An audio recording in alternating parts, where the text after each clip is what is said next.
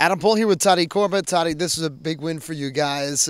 First time you win consecutive games in a row, and you get back to 500 at 2-2 in conference play with a win against Hood tonight. Yeah, that's the most important thing, I think. You know, starting out the conference with Messiah Arcadia, we knew it was going to be tough. And so then, you know, to get these two puts us right, you know, exactly where we need to be and heading in really to kind of the bulk of the conference season and really the most important part of our season from here on out. So, yeah, did what we had to do to finish this tonight. And it's tricky because of your last 4 conference games. You're exactly at the midway point now. 3 of them are on the road, but they're against teams that you've had success against in the past, programs, and also programs that aren't as high in the standings as the 2 you spoke of prior. Mm-hmm. But, you know, again, it's conference. You can't take anybody lightly, and I think that you know, all these games, these are the teams that are going to be battling for, you know, I mean, unless there's some major upsets, these are the teams battling for spots, you know, 3, 4, and 5. So every single one of them is going to be a dogfight, and every single one of them is going to be super important.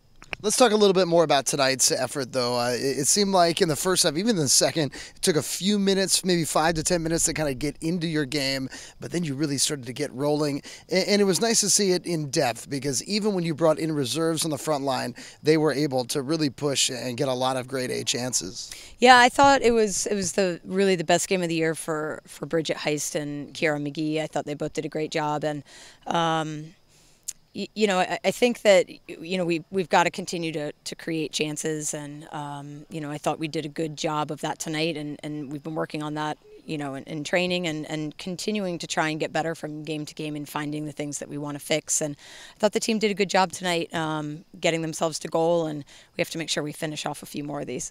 Lastly, how happy were you with your back line? Because obviously early in the season you didn't play with the lead all that often, and you did so very ably here tonight as you guys had the lead for just about the entire game.